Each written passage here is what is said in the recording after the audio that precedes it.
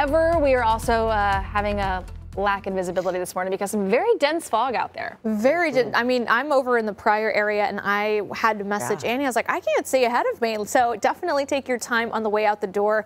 And of course, we'll be talking about that this morning. But at least we were hopefully able to enjoy yesterday. I thought it felt pretty good. I loved it. That was soup weather. Yeah. I was like wanting soup all day. You know, even though it's a little overcast too, even getting some additional rainfall in the area. I mean, no complaints really, I think. No, I loved it. Yeah. Oh, it was nice. Nice change of pace. All right, this morning, as Emma mentioned, we do have some areas of dense fog, so much so that the National Weather Service did issue a dense fog advisory through 9 this morning. Folks, check this out. This red continuing to overspread the area, especially along and south of I-40 and then back towards right over where Emma was at and extending down towards Claremore. That's where we're seeing the worst of the visibility right now at a 0 mile for those locations. 1 to Claremore, Stillwater at a 1 mile visibility, 0 over to Tahlequah. Here in Tulsa, we're at a 10, but if you pulled in a little bit tighter, our friends in Jinx down to a 1, Claremore at a 1 mile visibility, 4 mile visibility to Sand Springs at this time. So I do expect this fog to even get a little bit worse before we see any improvements. What does this mean? Allow extra time out the door. Use those low beam headlights. Make sure that you're allowing extra time out the door, especially be mindful kids are walking to the bus stop. I went ahead and set this into motion up until about 11 a.m. where we do see improvement. Anything 10 and above is good to go. We do have some cloud coverage that will be rolling in from the north that will be impacting those temperatures as we go throughout the day today. Right now, no clouds. We are clear. Winds are remaining very calm. Dew point lighting up with that temperature. That's creating that areas of concern. So we have the right ingredients to get that fog going. As soon as that sun comes up at 7:14, that should help us a little bit. But keep in mind that dense fog advisory in the forecast through 9 a.m. 60 here in the Tulsa Metro, 59 down to McAllister, 55 over towards Tahlequah.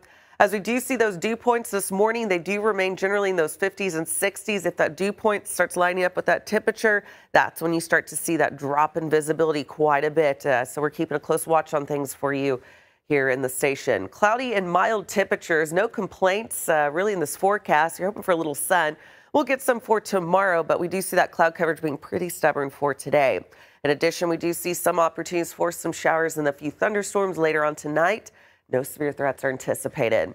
Highs today, really kind of a struggle. Here's what we're looking at. I went ahead and dropped this to 79. Some areas could be in those 80s. A lot of this will be dependent upon that cloud coverage rolling in early this afternoon. If we see a little more cloud coverage around that noon, 1 o'clock area, we'll easily stay in those upper 70s. If we see more sun around that time, we could be into those lower 80s. So tricky forecast, but we're watching closely. That's why you're seeing warmer temperatures down to the south. Here comes that opportunity for some showers and storms, widely scattered at best, 30%. Not everyone will get in on this as we do look for the later part of the afternoon and into the evening hours. Again, no severe threats are anticipated, just some beneficial rainfall.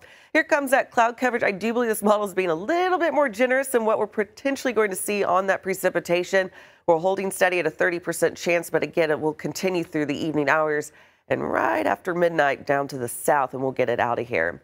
As we're looking at our radar right now, we're quiet right here, but that's not the case down in the tropics. Here's meteorologist Emily Landeros with more. That's right, Annie. We are now tracking potential tropical cyclone 9. That is likely to become a major hurricane now as it approaches the Gulf of Mexico. So this is something we're going to be watching. There's already hurricane and storm surge watches. That just shows you what's going on. But as I zoom in just a little bit, you'll notice just south of Miami, that right there is very unorganized. But as we play it out, it does look to be a potential major hurricane upwards of Category 3, Annie. And how will that affect us potentially here? I'll have those details coming up.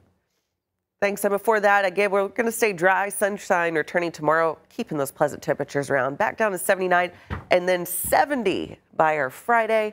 As we look towards the upcoming weekend, we do keep those temperatures in the mid to upper 70s.